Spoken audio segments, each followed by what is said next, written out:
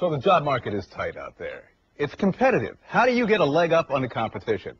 Not because of your experience, but perhaps because of certain words, keywords you put in your resume. It's possible that'll help. Bethany Shaffer is a staffing consultant with MPS Group. She talks to hiring managers every day and knows what it takes for job candidates to get noticed. She's here on the morning show. Good to have you here. Thank you for having me. Let's start off with a couple of keywords that'll help you. Resume optimization. Absolutely. Resume optimization is tailoring your resume with target keywords based on the position that you are looking for.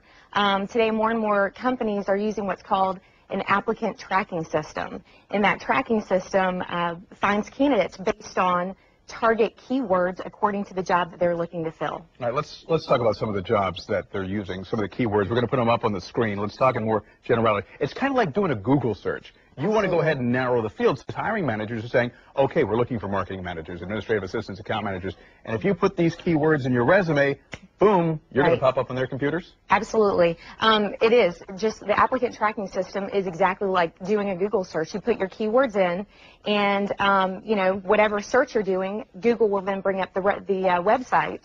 Well, the applicant tracking system does the same exact thing, except it's bringing up the most relevant resumes according to the job search that the hiring manager or the HR professional put into the system. It brings those most relevant resumes up, and then it ranks them based on keyword relevance. And the most matches of the keywords are the candidates that are going to be mostly, you know, probably called for that position. Now, when you talk about skills and responsibilities, and we're going to pop up some of those keywords for you right now, it's almost the same thing, but you're using this as an opportunity to tell your potential employer, this is what I can do for you. Right. Your skills and responsibilities are the meat of your resume.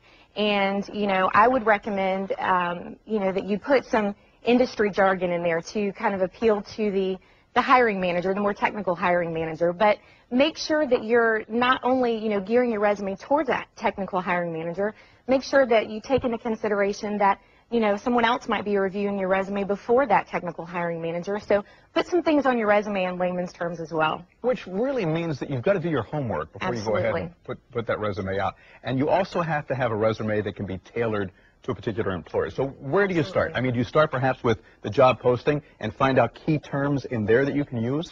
That's a great question. I would absolutely consider the position that you're applying for. Read the job description before you apply. Look and see if there's some skill words or some skill sets or keywords that are on that job description, and make sure absolutely that they are on your resume before you apply to that position. And also know about the company and a bit about its history. And, you know, if you go to some resources like, you know, the Wall Street Journal or Economic Industry Trends and things like that, you can find out what companies are looking for and, again, use words that are going to make you stand out. Absolutely. Definitely. A biggest mistake that people make when it comes to sending out a resume? They don't hit spell check.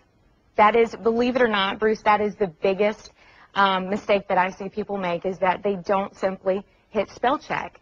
And, you know, that would be my biggest, you know, advice, is to make sure before you send your resume out that you hit spell check. Or they have a template, and they forget to fill in dear to whomever. Exactly. You know, or dear sir or madam. That just doesn't apply. Find a particular person and target it. Absolutely. So good advice, Bethany. Thank you so much. Thank you. So bad, was it? No, not at all. It's time to share the Jack's Job of the Day. We're listing an available job opening every day here in the morning show. Today's feature is with Rembrandt Remodeling. It's looking for a marketing representative. Geez, we were just talking about marketing manager being one of those keywords. If you want any information about this job or others, you can log on to newsforjacks.com and scroll all the way down to the bottom of the homepage. So, are you moving in with your mate, wondering how you're going to fit everything into one living space? This is sort of the woman telling the guy, I don't like the stuff, get rid of it. All new at 8, our redesign experts join us live to show how to